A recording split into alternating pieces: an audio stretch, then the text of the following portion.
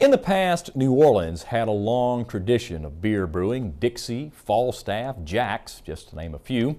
But there's a new brewery in the Crescent City, and as This Week in Louisiana Agriculture's A.J. Sabine shows us, the NOLA Brewing Company is cooking up fistfuls of flavor in a city known for its great tastes.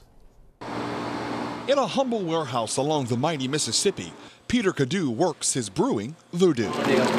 This clutch of stainless steel tanks is the kitchen of a New Orleans brewmaster. Peter, who's been brewing for nearly 30 years, says coming up with a great recipe was key. The blonde ale is close to, if you would just use a different yeast, use a lager yeast, it would be close to a Munich Helles, like a Munich light lager that we drink in Germany. It's just, it's got a nice golden color to it. It's got real malty flavor in it, and it's not very hoppy at all. For the past 2 months, the NOLA Brewing Company has been making small batch, handcrafted blonde and brown ales. Company founder and New Orleans native Kirk Coco says his beer is rooted in the Crescent City's brewing tradition. We're a small brewery. We're making beer for the city of New Orleans.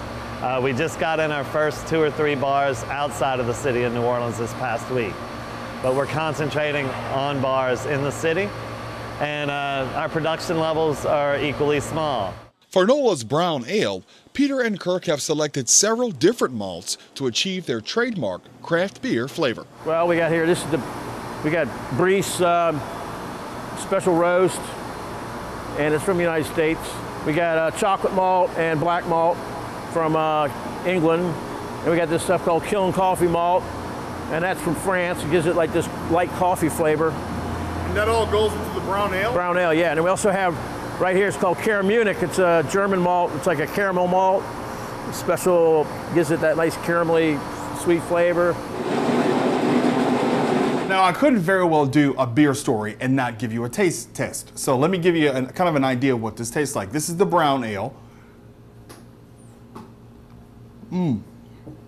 It's got hints of coffee and it's really rich, but it's not as heavy as you might think for a dark ale.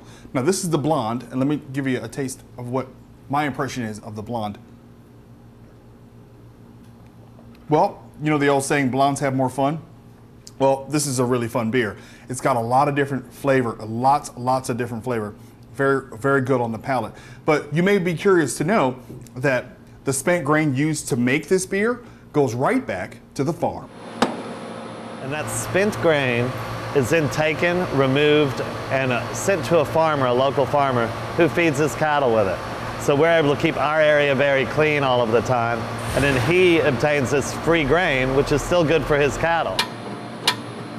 Every glass of NOLA ale is like a child of 2 loving parents. That first pour at a bar is a night Kirk says he'll never forget. Going into the bar, just wearing regular clothes, nobody knowing who I was, and ordering a pint of beer from that tap handle and singing it up at the bar. It was an amazing feeling. And each time we send out, Peter and I send beer out the door, we take a lot of love and care making that beer, so it's almost like sending your son off to school.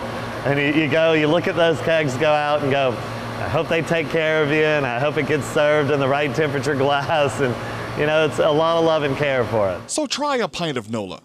In a city known for its food, it's an ale that will leave you hungry for more. In New Orleans, I'm A.J. Sabine for This Week in Louisiana Agriculture.